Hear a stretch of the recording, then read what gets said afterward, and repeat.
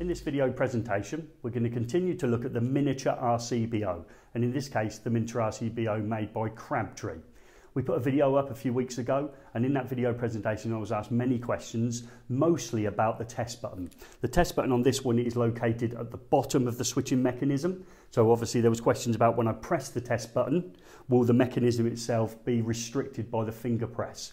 Because previously on the RCBOs, when they were the larger style, the test button was at the top. So what we'll do in this video presentation is I'll connect up this RCBO and we'll actually liven it up and we'll actually press that test button and see what happens to the switch mechanism in relationship to our fingered position. Also, I want to have a look inside this consumer unit because A, it's very neat, but the next one that we see upstairs isn't. So I want to show you the standard that I expect with my learners when dressing a consumer unit before we move into an area where there is a test rig and that rig has been used many times, and obviously the conductors in there are not as well laid out as in this one. We'll also reiterate how to fit a circuit breaker and an RCBO in a Crabtree star breaker distribution board as well in this presentation. So you can see in this distribution board we've got a main RCCB switch rated at 30 milliamps, and we've got a number of circuits protected by that RCCB. We can also see that the student has made some effort to make sure his conductors look similar to each other with the curls into the breakers, the earth and neutral bars. Also, the learner has identified each circuit as well. So we can see circuit number 1's line conductor, its neutral and its CPC are in the corresponding number 1 terminals within the neutral and earth bar. The issues we have at college with this style of distribution board is that we lack discrimination, a word we expect to be changed to selectivity with exactly the same meaning. In other words, when the RCCB operates, it will actually de-energise all the circuits within the consumer's unit. Hence, chances are we're going to move over to RCBOs in the future. Let's just remind ourselves how we're going to fit a Crabtree star circuit breaker, remembering the line connections picked up off the bar at the back here, which is connected to the buzz bar here off the DIN rail. So we've got the buzz bar here, simply just hook it onto the DIN rail and hopefully click it back into position, like so. Meaning that in this style we don't need a buzz bar to be positioned underneath to connect into the breakers. The buzz bar itself is situated at the back here and picked up into the breaker as shown previously. So I've moved across to a metal clad two-way Crabtree star breaker distribution board, this time with a linked main switch or double pole switch. So we're going to have to introduce our own earth fault protection for the circuit. We're going to introduce that in the form of a miniature RCBO, exactly the same as before. Our connection to the buzz bar at the back through this section here, this connects onto the DIN rail. Our terminations at the top, we've got 2 positions, one here called load 2, which is your line conductor, and slightly further back here we've got our neutral connection. So our circuit's neutral and line will be connected here.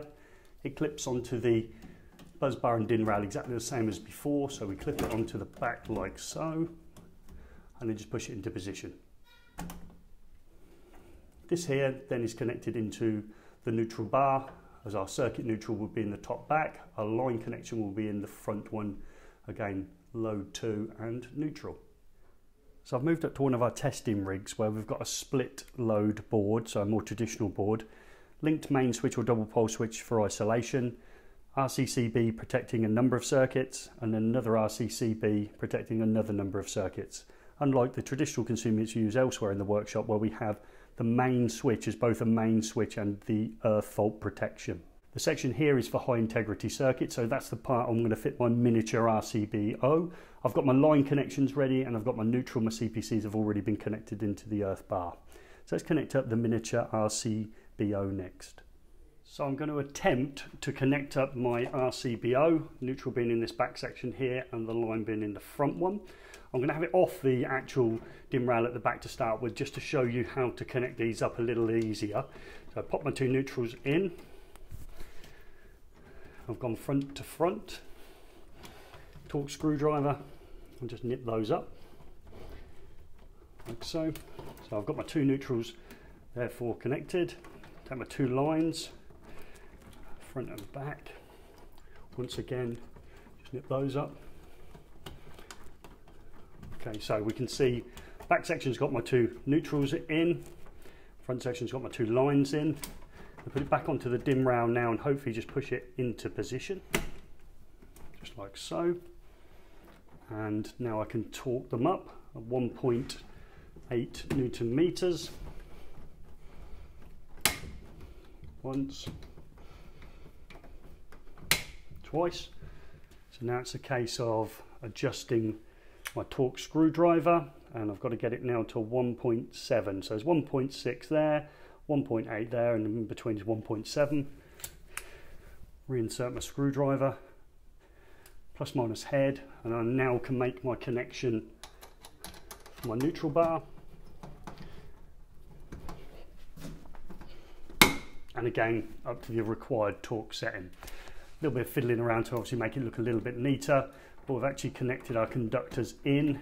We've got the two lines at the front, load two neutrals at the back, and our neutral fly lead is in position. We're now ready to carry out the insulation resistance test. So I've fitted our miniature RCBO here. We've got our load 2 where our two line connections for the ring final circuit have been connected. We've got load N, our two neutrals in circuit are connected here. We've got the fly lead that comes up and is connected to the neutral bar. We've got our two CPCs connected over here in the earth bar. So we've got both overcurrent and fault protection being offered by the fuse, as well as earth fault protection being offered by the RCD element of the RCBO. It can be used for additional protection because it's rated at 30 milliamps, and the breaker size for a ring final circuit, an A1 ring final circuit, is 32 amps, and it's a domestic dwelling, so it's a type B. So I'm going to carry out my insulation resistance test. I've made sure my RCBO, the miniature ones, are double pole, so by pushing it into the off position, it's down for off, we've isolated both live conductors, and the insulation resistance test can be taken out from the top. Previously on the RCBOs, the longer throw variety, it said disconnect line and neutral and both fly leads before carrying out the insulation resistance test. So it's going to save us a lot of time by doing it with this in the off position from the terminals at the top. The eagle-eyed amongst you would have noticed the ring final circuit also had USB socket on it, so that's been disconnected, so we won't pick that up on the insulation resistance test either. The probes on here are long enough that they actually reach through to the neutral termination at the back. They're of a length that will reach the termination, so that's good. So we can probe on directly on top of the actual RCBO in the off position to do our live conductors. So if I press and hold, our reading is greater than 999 megaohms. We're set to 500 volts DC. Change over to our crocodile clip. We'll test between live conductors to earth. Crocodile clip, so line to circuit protective conductor, greater than 999 megaohms, and then across to the neutral, greater than 999 megaohms. I'm going to go live next so we can actually see the test button being pressed and what happens in relationship to our finger when it goes from on to off, whether we actually obstruct it. Let's have a look at the next part of the presentation. So I've replaced the consumer unit cover, I've energised the installation, so ready to turn it on.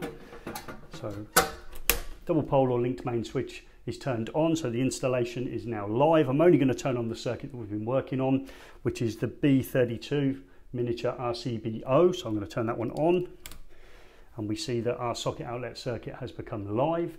We talked about the position of the test button being low down here. In a minute I will zoom in and show you again, but we've got to press it in this position here, and what's going to happen to the mechanism in relationship to our finger.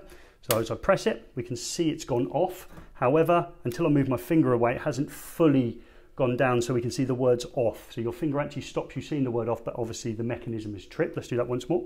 So energize it, I press the test button, it's hit or stopped against my finger, and then fully gone down so I can see off. However, if I was to hold it in the up position, so I'm trying to physically hold it on and I press the test button, we can see the words on, but we can clearly see the socket outlet has gone off, the mechanism has operated. I remove my finger, it fully goes off. So your finger will never impair the ability for the device to turn itself off when the test button is pressed. We'll move in a little closer and you'll see that again. So let's show you that nice and close up. So let's turn the socket circuit on. I know you can't see them, but the socket circuit is in the on position now.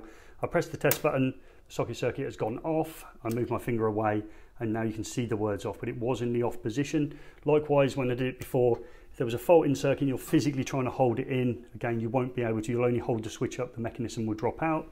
Let's prove that by pressing the test button. The mechanism has dropped out, the socket circuit is off. Even though we can see the word on, I remove my finger and it's fallen to the off position. I hope this video has been some help.